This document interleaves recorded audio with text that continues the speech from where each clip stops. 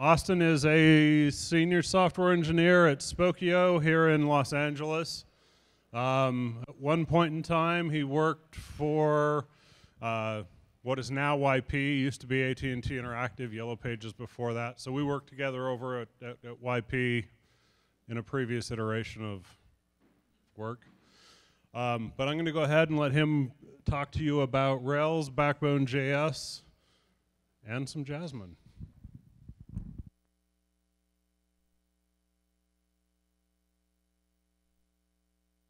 Hello? Oh, cool. So, okay. So my slides won't take up the full time. So I know there's been a lot of learning here lately. So I just want to, tell a personal story. Like Corey, I have a cat, and that's why I enjoyed his presentation. I haven't followed Corey yet on Twitter, but definitely will now because of the cats, And so I have a cat named Pam. Pam Beasley, and I love her to death, right? I love Pam more than I love most humans. That's saying a lot. And this one time, I first got her, and I've never had a cat or dog before. And basically, I used to have supervised walks outside, right? And I subscribed to the idea that if you have a cat or dog off leash, they're just gonna jet and run, right? So it was very closely monitored, outdoor walks that I would just take her out on the balcony or take her out on the front of my apartment complex. So this one time, she escapes. She runs. I literally look away for a second, and she's on the back sort of gate of my apartment complex. And she's straddling that gate, and I'm just like, are you kidding me? Get down here, right? So my girlfriend and I run into my apartment, grab her favorite toys, like, hey, Pam, come down, come down, come down. And she's like, screw you, and jumps over to the other side. And I have no idea what's over that other side because it's a brick gate, fence, whatever. So I run this quick calculation. I say, you know what? Maybe she'll come back. Maybe she won't. I'm just going to go get her, right? So I hop that sort of brick wall, and I find her just chilling in the sun. And I'm just like, are you shitting me, right? Get over here, right? So I grab this cat, and she's freaking out. She's scratching me. And I'm yelling to my girlfriend over this brick wall. And apparently the brick wall on the other side is a house, right? So it's some dude's backyard. I'm breaking and entering some guy's backyard for my cat. So I'm yelling at my girlfriend like, Denise, here's a great idea. I can potentially climb the wall if I don't have a scratching cat. So I'm going to toss this cat over the wall.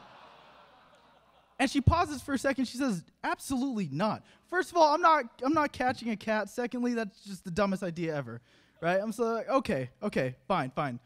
And from the front yard, I hear yelling. Someone's yelling at me, get out of my lawn. Oh, my God, I'm going to jail for breaking and entering for my cat. So I go to the front. I explain to this lady, look, my cat ran away. And, this cat, who I think is cute, but she's like, And this person's like, oh, I just had troubles with neighbors and stuff like that. No problem. And there I am walking, around the block to bring my cat back. And that's my Pam story. So every conference, you guys come back, or you guys go back home, and they ask you, oh, how was that conference? All the presentations were awesome, except that one. That's me. I'm sorry, guys, sorry. So basically, I have a side project called BlogMate. It's written in Rails, Backbone, and just a little bit of Jasmine. And I just want to tell our story of how that came to be and why we use Backbone and the end product it had. So just a quick intro about myself. Again, I'm Austin. I work at Spokio. We're based out in Pasadena. I'm a software architect there. And that's a drawing of me. And BlogMate, it consists of 3 people. The left is Ben, the middle is me, and the right is Danny. So me and Danny write most of the code. And if you're asking, yes, Danny does dress like that on an everyday basis. It's pretty crazy. So a little bit of precursors. I'm not a JavaScript expert, so you guys are going to ask me some crazy, questions at the end of the talk, and I just can't answer them probably. Likewise, I'm not a Ruby, nor am I a Rails expert. So again, you guys are going to ask these questions. I probably won't be able to answer them. But what I just am, I'm just a semi-decent user of the existing tools that are out there. And I'm just here to share my experiences of using those tools and sort of the idea process of how we came across using those tools and the end product it had of using them. And lastly, all JavaScript examples are in CoffeeScript. So if you don't write CoffeeScript, I highly recommend it. So, I mean, one portion that we used on BlogMate is Rails. Obviously, this is a Ruby conference, so we've all heard of it. It's a Ruby-based framework, MVC. It's very TDD-driven. It's RESTful. And that's it. I mean, you guys all heard it. I don't want to spend too much time on this. One other portion is Jasmine. So Jasmine is a BDD framework for testing JavaScript. It's really nifty. It looks like RSpec. So if you look at Jasmine, you're going to see RSpec. If you look at RSpec, you're going to see Jasmine. And also it can integrate with Selenium or whatever CI environment that you have through Jasmine gem that is out there.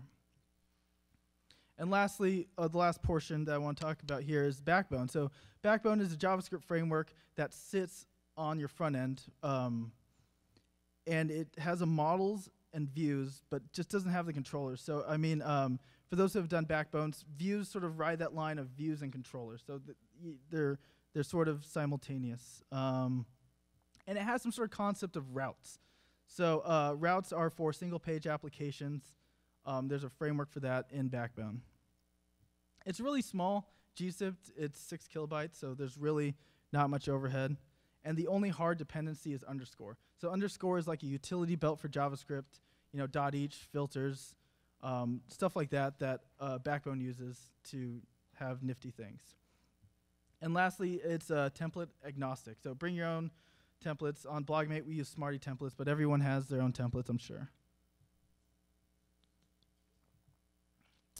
So back in the day when we were first writing BlogMate, a lot of projects will start with built-in Rails helpers, like link to remote or form remote tags or those equivalent that will pretty much write the JavaScript inline or whatever that may be. Then as the project starts going well, then they're going to have an application.js file that will, you know, start off well because there's just plain jQuery in there, and then will just simply explode. We've all been there. So Danny and I really sat down. We said, like, we really want to bypass that. We really like the asset pipeline that Rails has, so we're going to try to modularize everything. So every view that we have in BlogMate will have a view JavaScript class. Likewise, every model that's represented on the front end will have a model JavaScript class representing that. So enough with the bullet points. Let's get into it. This is sort of a representation of the model pre-Backbone. So you see the constructor. You just pass in the attributes. We assign it to the class. The save functionality, I tried to mimic as much of active record as possible. I know you guys are thinking like that's some shitty CoffeeScript, sorry. The save will take the attributes and bring them down and do a jQuery call. If it has an ID, it thinks it's an update, so it'll make the appropriate call. And then on the bottom, we sort of have callback. So after update, after create, we'll take whatever attributes we get from the server and assign them back into the model. It seems simple enough. And then this is just an example of a view. So we have an article view. So we pass in a model of an article. We cache elements. Then we bind whatever we have to on the page. And then we render if we have to render. Interesting enough, Danny wrote this, and it looks almost exactly like Backbone. The patterns he created on his own were really similar to the way Backbone does his views. So that was really interesting. So when we wrote our first revision of JavaScript, it was awesome. We thought we were hot shit. Like, imagine programmers like high-fiving each other, like wooing. That's exactly the way we were, because we've never been on a project that sort of had modularized JavaScript like that looked clean, that just worked. It was pretty awesome. Everything was organized, everything was objectified, and everything just worked. So we were pretty excited about that, until we realized maybe we're not the greatest programmers ever. So we got really sad for a few. So one of the problems we had was in the view we wanted to handle after saving in the views, which made sense, right? So after you create a new list like what we have here, we want to call the Smarty template, pass that list, the attributes of the list to the Smarty template, and just append that to the DOM. Very simple. And obviously that looks right? If your list.saved, then append the template to the view. And so this is the model revolving around that. So again, you remember save will take the attributes, make a jQuery call, and then after create, we'll pass that ID back into the model. So the issue we had here was that when in development, this just simply worked. It was awesome because it just worked. But in non-development environments, it was a different story. And that's because our views didn't tap in to the callbacks of the save of the model, right? So that save, the after create, is where that stuff really happens. It passes the ID back. So that Smarty template that's expecting the ID for the routes and everything like that doesn't have the ID, right? So in non-development environments, we were sort of baffled, like why is the Smarty template screwing up?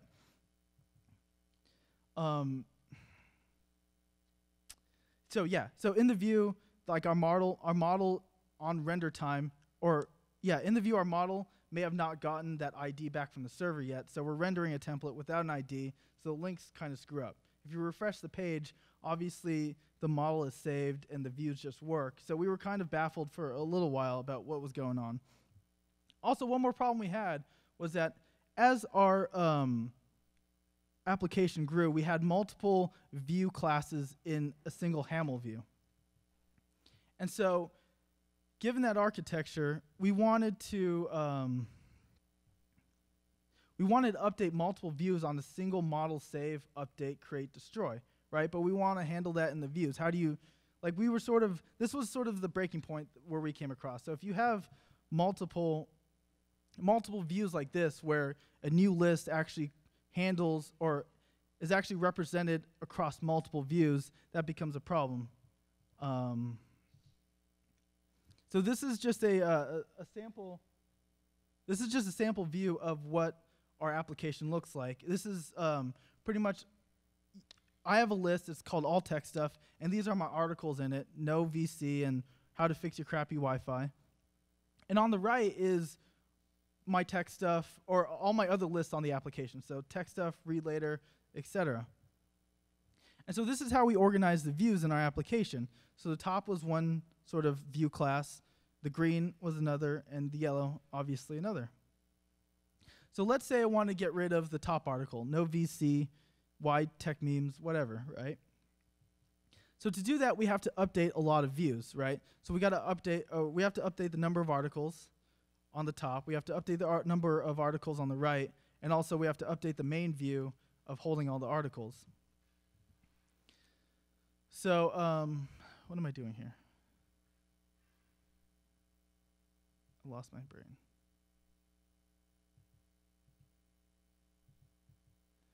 So yeah, this is, I guess, a view that we had. So you want to destroy an article. If that article is actually destroyed, then remove. But obviously that doesn't work because we don't know at this point in the view if the model has actually been destroyed or not. We didn't tap into the model callback.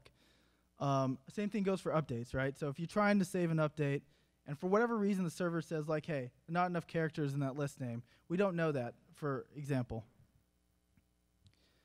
So one sort of solution we played with for like all of 2 minutes was like, hey, why don't we pass views into the models? And so when the callback happens, we just call those views again, doing the appropriate callbacks. That was really stupid. Like, we sat on that for like a minute at the very most, and we said, like, you know what, that's stupid. That literally creates a web of code. You got to go from view, model, back to view. That just didn't make any sense. So that leaves us to Backbone. So this is an example of a Backbone view. This is straight off of Backbone.js. So this is a document row, and you can have like default attributes that are optional. So you can set a tag name or a class name, and then there's a section for events. So given any events within the scope of that view, that happen, we'll call sort of open edit dialog, or destroy within that view. And so in here you see render. So this dot element means that given the default attributes of tag name and class name, it will automatically create those elements for you. So we're not having to write CoffeeScript or JavaScript to manually create those elements. So what happens is that in the body, in the HTML, there's going to be a document row. there's going to be a tag of li with a class name of document row created for us simply for setting those attributes in the Backbone view. So it really handles a lot of things for you if you choose to do so. And so this is an example of a loader class that we have. So this is simply for the fact that, hey, we're doing some long sort of calculations on the back end. So on the front end, let's show a loading bar. So this is an example of a loading bar. So again, our view doesn't have to have a model representing it. You just sort of pass in what you need to use. So in this instance, it just has a loading bar and it will continually load until it's done. So here's a view I'm going to show you on BlogMate. That's just this top view again. And then so in here you see the list view, and you has again default options that you can pass in. So tag name is one of them. Template, so you can pass in whatever templates you want, and in there you can say this.template, and you have a model, and you just say to.json on that. So again, you use views. Views are very open-ended. I showed you 3 different examples using 3 different ways, and it's simply a foundation for you to create whatever you need to create in the Backbone view class. So also Backbone has, in CoffeeScript we have a base view. So for Backbone routes, right? Every view on the every Backbone view has a concept of closing, right? So closing will get rid of all the listeners that you created just because it's a Backbone view, right? So you call on close, you remove it, and you unbind it, so you don't have random listeners roaming around. And so in here, we just created a base view that all our views inherit off of. So you can do really nifty things like that. So views, again, are open-ended. Use them the way you really need to use them. So as our application continued to grow, and as we progressed a little bit, we started to make views representing every page on the application. We started to drink the Kool-Aid, as one would say. So the yellow represents our global app view. And then in each of those views, we have subviews. So as pretty much, if we rendered a partial on the application, we would potentially have a view for that partial to deal with whatever JavaScript functionality we need to deal with that view. Because views, for us, were so simple, they're such low overhead that we just used them all willy-nilly. One aspect of Backbone is the model. So models are really similar to Active Record. You look at Backbone models, you deal with Backbone models very, very similar to Active Record. All it does is expects JSON from the back end. So you shove JSON into it, you're going to get a populated Backbone model. And lastly, it assumes a RESTful backend. So if you have these routes on your backend, for us Rails programmer, this is sort of default, then you literally put in a Backbone model and it will just work. So this is an example of a Backbone model for us. So our model had a 1-to-1 correlation between a Rails model. And so all that I wrote beforehand, like the saves, the updates, the to.json, the to.hash, whatever functionality I wrote in the models before, it's all mostly handled by Backbone. So now, I mean, when I write Backbone models, any functionality I write on top of the Backbone models are simply functionality that I want. I'm not, just drier code in general is what happened. So, this explains it. So again, immediately when we switched over to Backbone models, I deleted a ton of code, so it was drier code, less code that I had to write, period. Also has like built-in validation. So if you want to put simple validations into the Backbone models, or you want to push all your validations to the models, there's a framework for that. It's really easy to use. And they also have like all those built-in helper methods that we're used to. Backbone models has a lot of those cool helper methods to help us out. One thing is that it's Rails ready. So again, if you have the routes that it's expecting, you just drop in a Backbone model and you're ready to go. And faster development. I'm not having to copy and paste, save, updates, destroys from JavaScript model to model. It just simply works.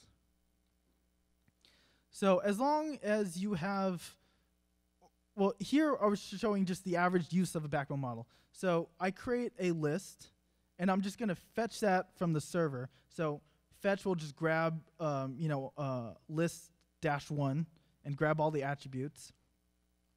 List.get will actually fetch the attribute from it. You can say list.name if you really wanted to. List.attributes, again, will return a hash of the attributes. Again, this is all written for Backbone. So Backbone gives you all this for free. And then it has a concept setter. So you can set name, then save it, which will update. Or your save can take optional arguments. So you can actually pass specifically the hash of attributes you wanted to. Wait until the save is done before moving on, and then give it callbacks like error, success, whatever. And also, obviously, the destroy.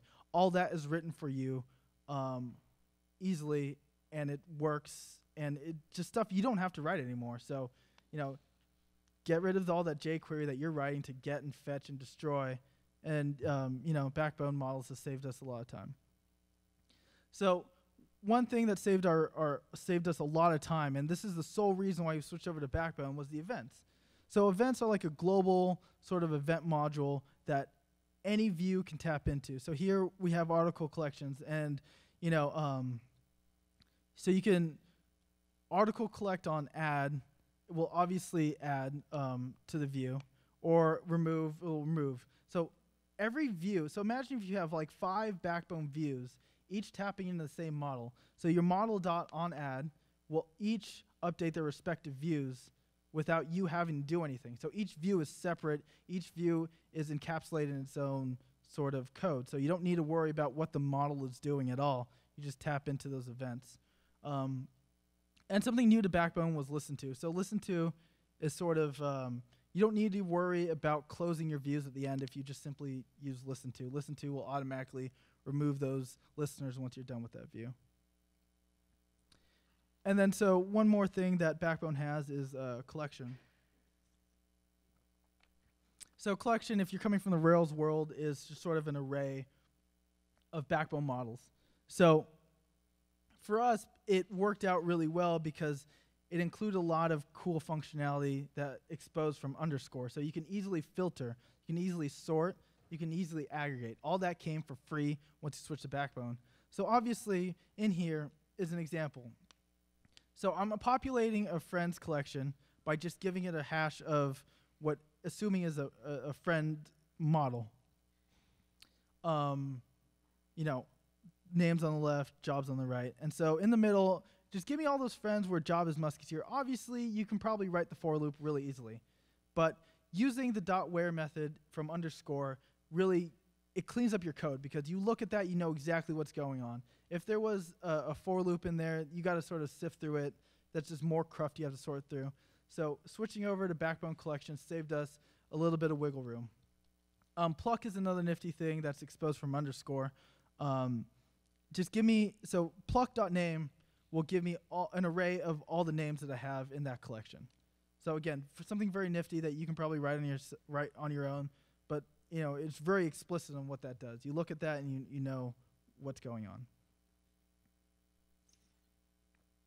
So one cool thing that we use all the time is a concept of comparator. So a comparator in Backbone, you can write your own default sort method. So in the view, let's say I'm adding a couple lists like joystick list, animal list, and I sort, right? It's going to sort by the model's name. And that's just a very simple code that you write on your own. But you can expand on that comparator if you really wanted to, something more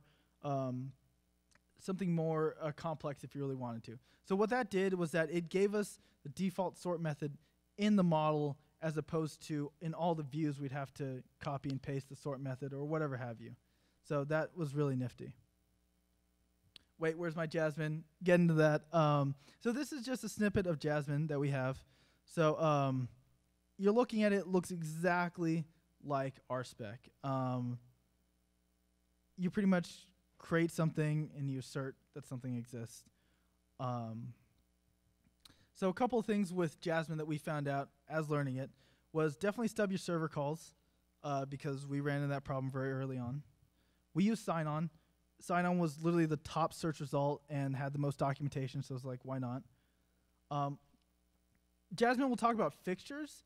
Fixtures are literally the bare minimum HTML page required to make that spec run, right? Whatever it requires to push that DOM element in, or whatever default HTML you need to make the DOM implementation run, that's their concept of fixtures. And obviously, there's a bit of a learning curve. Jasmine doesn't work. I thought of Jasmine as our spec, and there's some differentiations between. I forgot. It's been so long, but and of course, there's some upkeep. So if you change your JavaScript a lot, you're going to change your Jasmine a lot.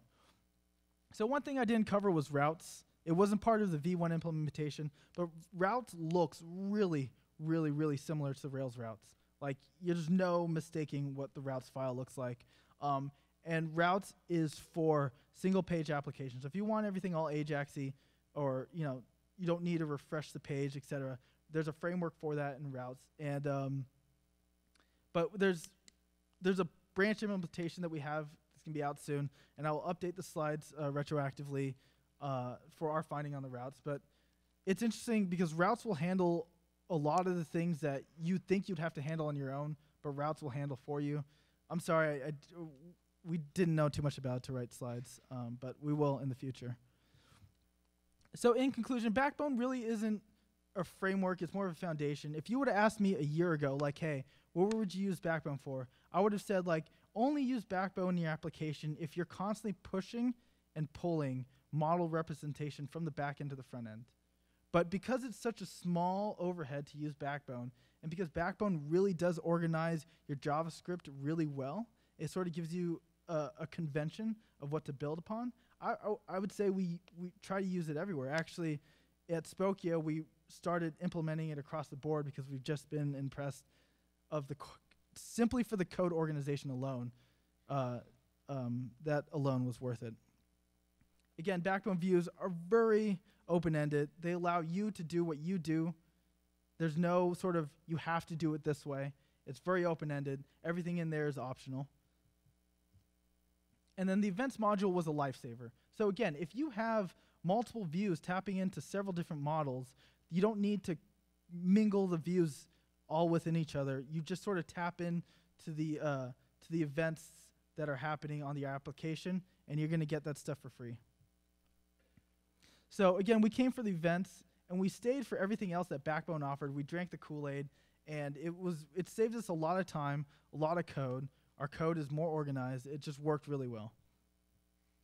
And then finally, while we were learning Backbone, we said, like, hey, why not learn Jasmine? We've never really unit tested our JavaScript before, and we did it to avoid alert-driven development because we've all had hidden alerts in there, and we tried to avoid that. So I'm going to upload these slides to my GitHub or check out our blog, and then we're going to amend whatever stuff we find about routes in the coming weeks. And then these are just really good URLs that have helped us along in helping us learn Backbone. All right, thank you guys. I really do appreciate it.